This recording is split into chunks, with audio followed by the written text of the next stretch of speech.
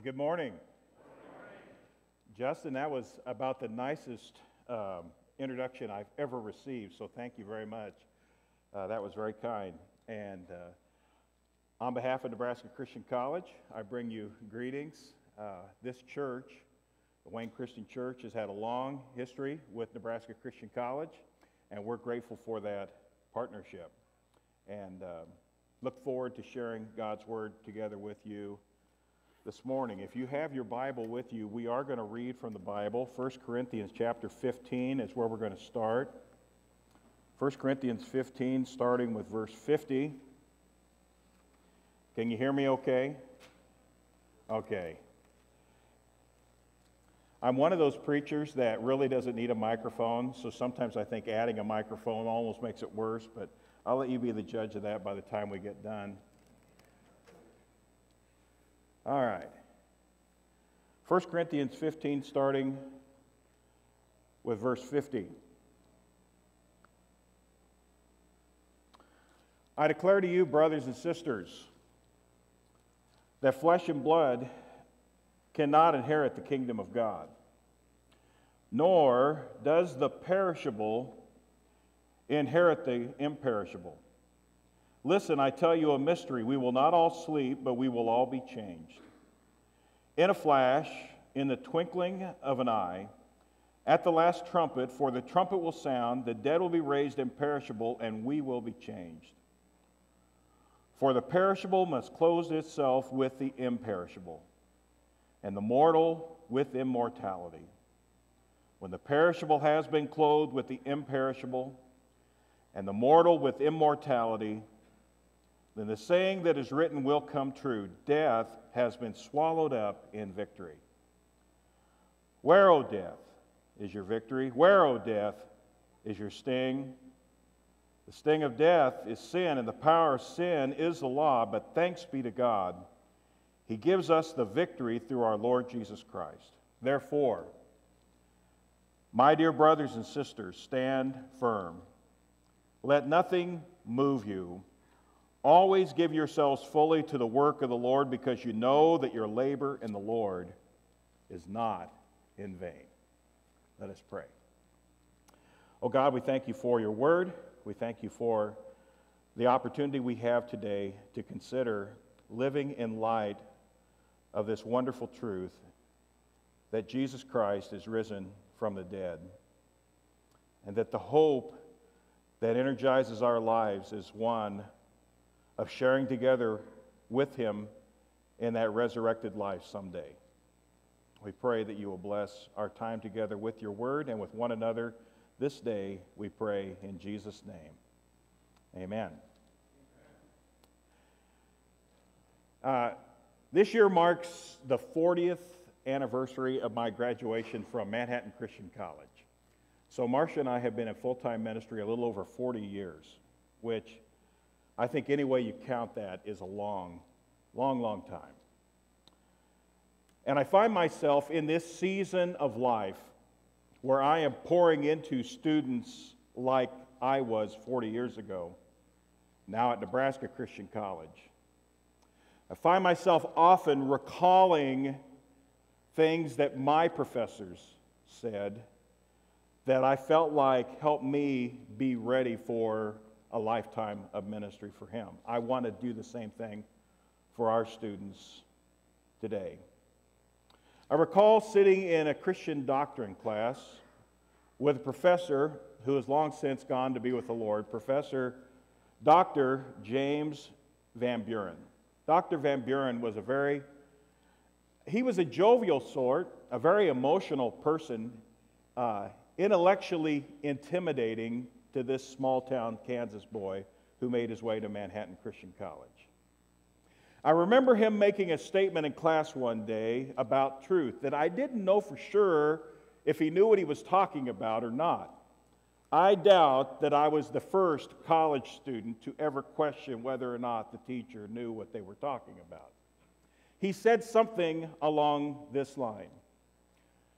While we as Christians believe that all Scripture is truth, not all scriptural truth is of equal clarity, value, and importance, or something along that line.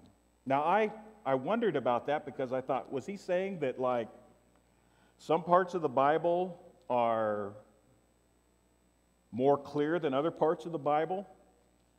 After a lifetime of studying the Bible, I would have to heartily agree that he is right. But I think he was also saying that there are some parts of the Bible, because of their clarity, because they are central to who we are as Christians, like the resurrection of the dead, that these are like the core foundational things upon which our lives as believers and our life together as a church ought to be built. So it's one of these things that I want to talk about today, why I read the scripture that I read for us today.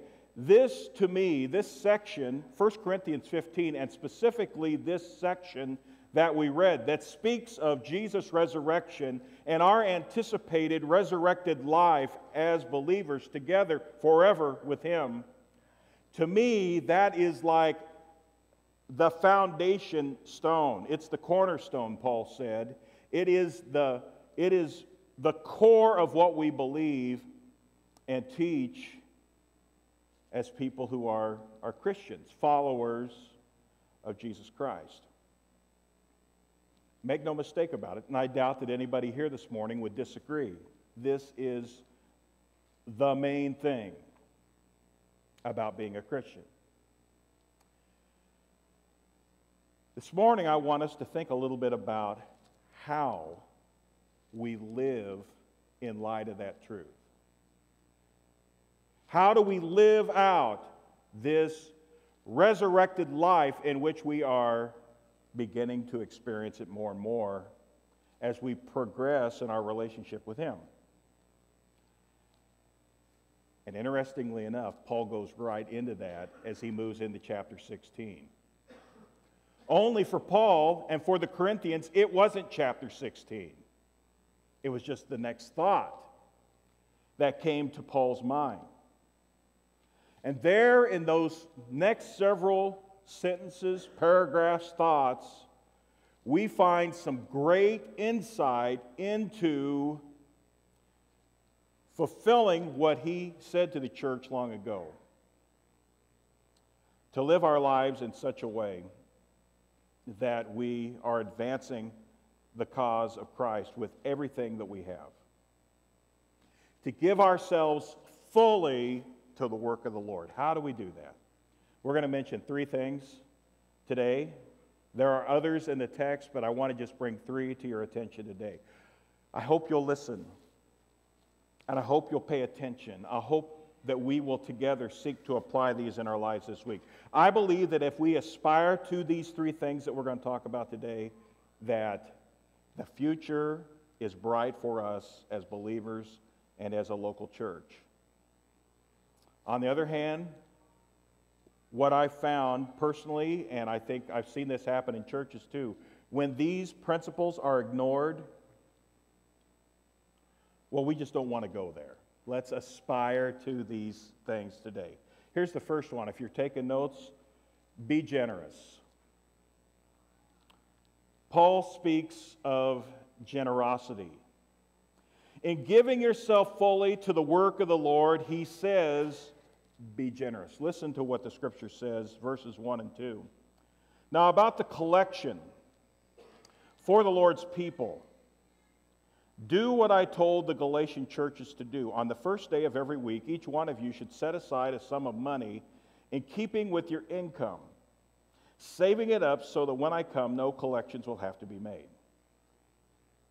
Well, when Paul talks about the collection, he's talking about the offering.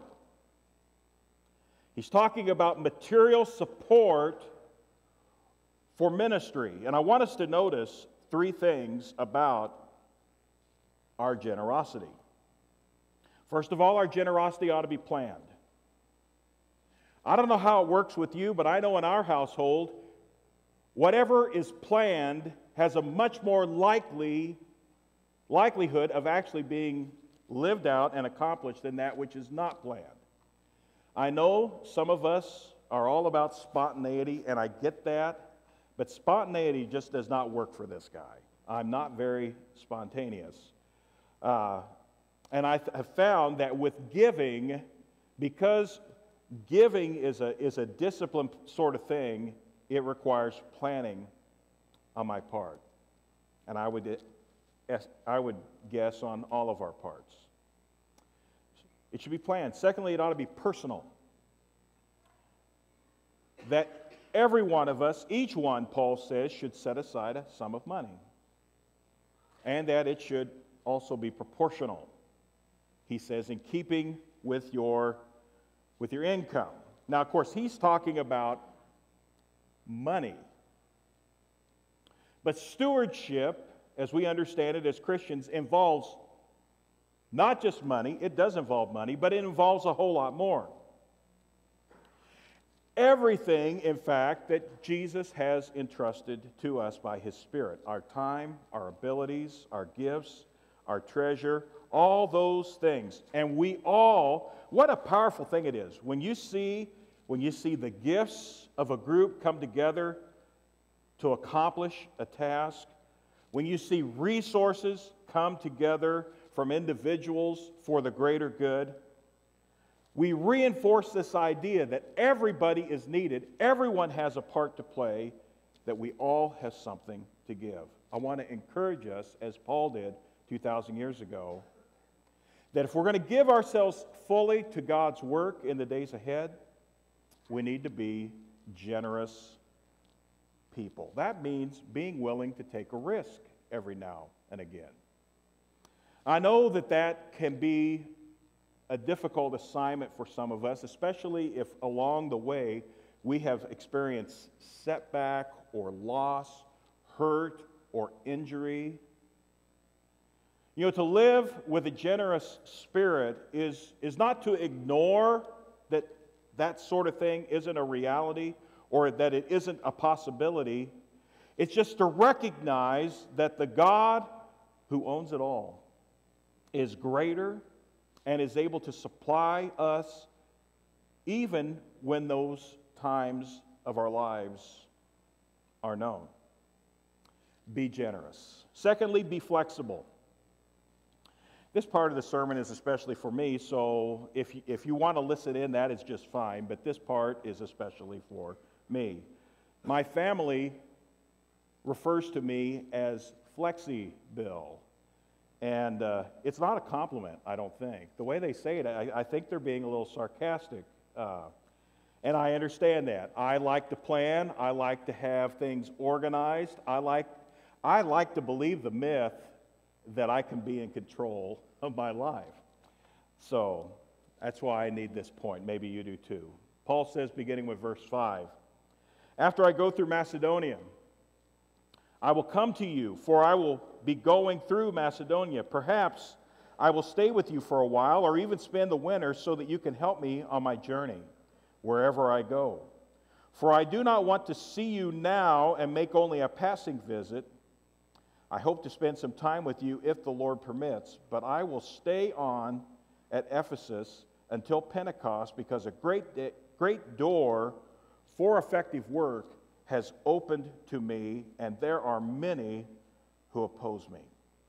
All right, now before we talk about flexibility, let me just, in verse 9, I want you to notice there, Paul says, a great door for effective work has opened to me, and there are many who oppose me.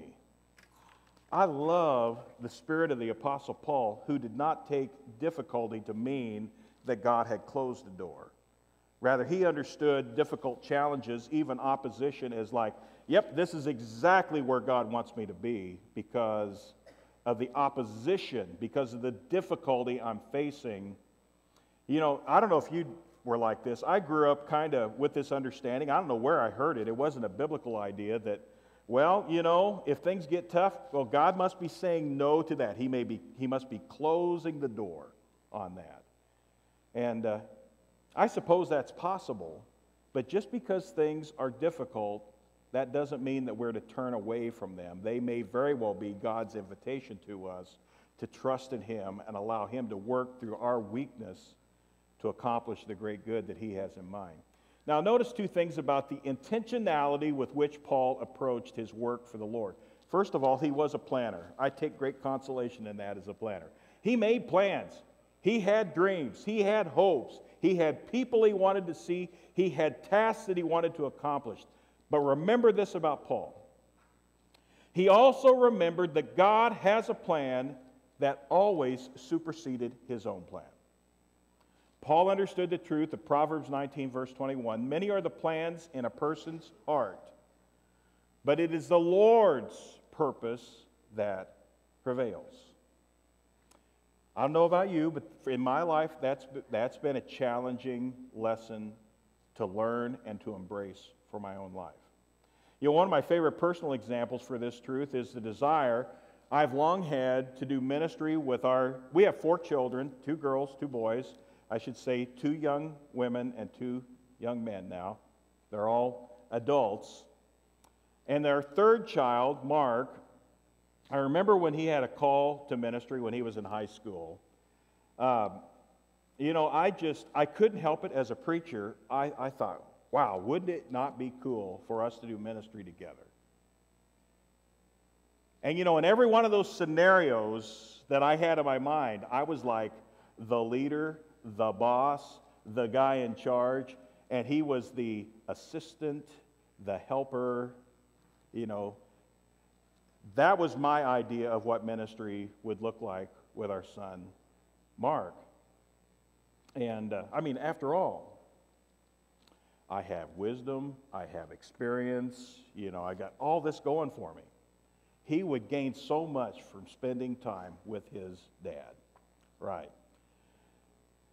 Turns out, at Jacob's Well, our community development nonprofit that we're involved with in downtown Lincoln, it's exactly the opposite.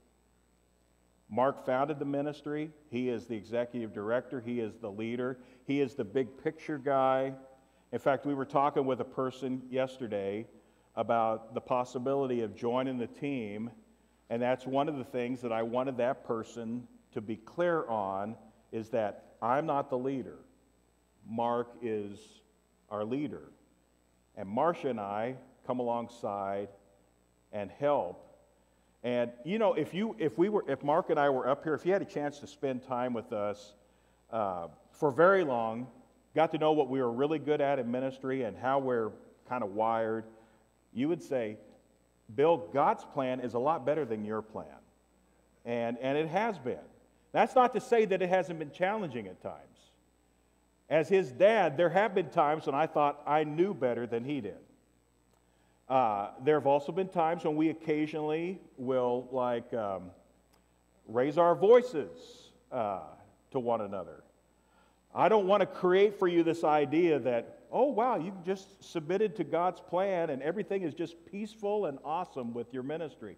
No, we still have those moments where we have like stress and tension because we are not of the same mind, but we have found that when we're working, each of us, and together in those areas where we are strong, we're able to complement each other more than we are to compete with each other. To be flexible about the work of the Lord. Be generous, be flexible, and then the third one, be kind. To be kind. I want to read verses 10 and 11. All right. When Timothy comes, see to it that he has nothing to fear while he is with you. For he is carrying on the work of the Lord just as I am. No one then should treat him with contempt. Send him on his way in peace so that he may return to me. I'm expecting him along with the brothers. Now, from what we know about Timothy, Paul's protege Timothy, he was a young man who more than likely struggled with confidence personally. To be sure, he seems to be a person who was a little timid. Now, that is not the worst character flaw in the world, but if you've ever struggled with that, lack of confidence, lack of kind of being timid, a lot of times it can kind of be tied together with, you know, we're obsessing about ourselves and our perceived weakness and how we won't measure up and that sort of thing. I know a lot of people who have struggled with that. So Paul gives instructions to the Corinthians to be kind to Timothy, this young man who is developing in his leadership as a minister. And we do well to do the same thing in our relationships with one another in the church, because here is the thing, and I'm sure you know this, we all have personality quirks. We all have shortcomings of character. There's not a one of us in this room who is perfect. The truth is, some of us have had negative life experiences along the way that have left profound wounds that are still in the process of healing. That's why we're here, to help one another, to bear with one another, to encourage one another. But we all know what it's like to come alongside someone who, when you get up next to them, it's kind of like rubbing up against a porcupine. All right? I can imagine what that would be like. You know, it's hard to get close to them without feeling like they are putting off something that is kind of prickly. You've heard the old adage, I'm sure, hurting people hurt people. And I think there's a lot of truth in that. And so I'm trying to remind myself these days that when I encounter someone in life whose conversation seems kind of sharp and cutting, when their attitude comes across kind of negative, they may even be kind of physically threatening with their body language, I try to remind myself that this person is acting this way for a reason. That I probably don't know what all has happened in their life up to this point in time. In fact, I may not know anything at all about it. And that this is an occasion for us to extend grace so that we can better help and better understand. What I mean is, instead of lashing back at people when they say things in a way or do things in a way that are hurtful and offensive, to be a church, a community where we listen to people like this, where we seek to understand folks like this, where we value them and gently try to encourage them and show them, you know what, there is a healthier, there's a better way of dealing with the hurts that we've experienced in life that are inevitable to all of us. We must learn to be kind to one another. And then a couple of verses later, in verses 13 and 14, I don't know that we have these on the screen, but I love the way Paul kind of just wraps this all up. When he says in verses 13 and 14, be on your guard. Stand firm in the faith. Be courageous, be strong, do everything in love. It's kind of like, you know, we started with, give yourself fully to the work of the Lord. And this is how you do it. Be generous. Be flexible. Be kind. Give yourself fully to the work of the Lord. Stand for the truth. Love one another. How should we live in light of the core foundational truth that is ours as believers, the resurrection hope we have in Jesus? Paul says we ought to give everything we have to and for our risen Lord. That our labor for Him and with Him is not in vain. He encourages us to be generous, to be flexible, to be kind to one another. Let us pray. Oh God, we thank you for the wisdom of your word, for the instruction that you've given to us through Scripture by your Spirit. May these truths that we have heard this morning, may they find a place of resonance, of understanding, of application in each of our lives. We pray in Jesus' name. Amen.